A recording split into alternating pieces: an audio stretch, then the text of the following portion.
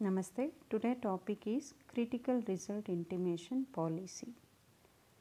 What are the considered critical values? Critical or panic values are defined as values that are outside the normal range to a degree that may constitute an immediate health risk to the individual, require immediate action on the part of the ordering physician.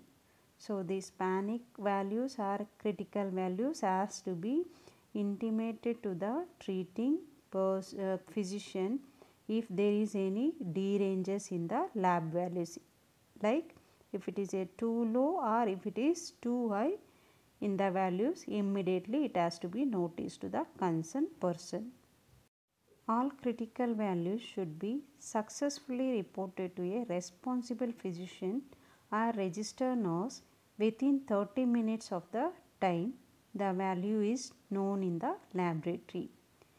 In all cases delayed beyond 30 minutes, the cause for the delay should be documented.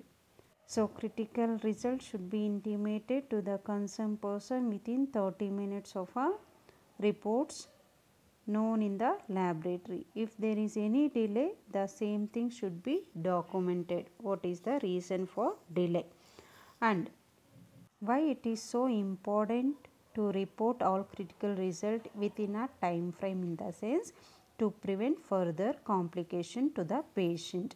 So for an example, if it is a HP, usually normal range is 12 to 16.